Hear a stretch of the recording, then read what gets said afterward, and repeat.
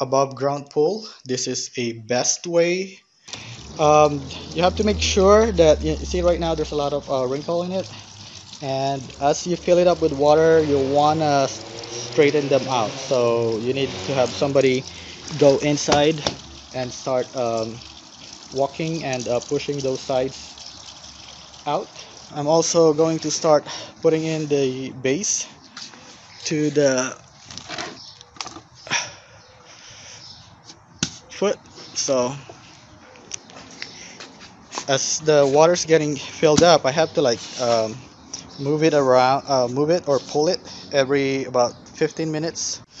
So at this point, 2.5 hours, water about 2 feet,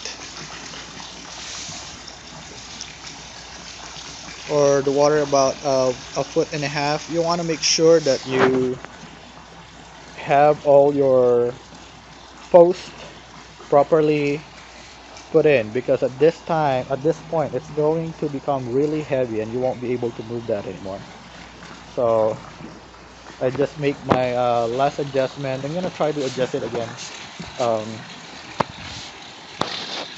in the next 15 minutes, but uh, the post is becoming heavy now for me. So I'm not a strong guy, so if you're a big guy, you'll probably be able to adjust it until it's almost full. And you can see right now there's like a little bend. As it gets filled up, that thing should straighten out a little. Okay, so once the water goes above that filter output, what you want to do is, I open it already, I air out the filter to make sure that there's no air left inside, and then basically just turn it on so you can start filtering the water.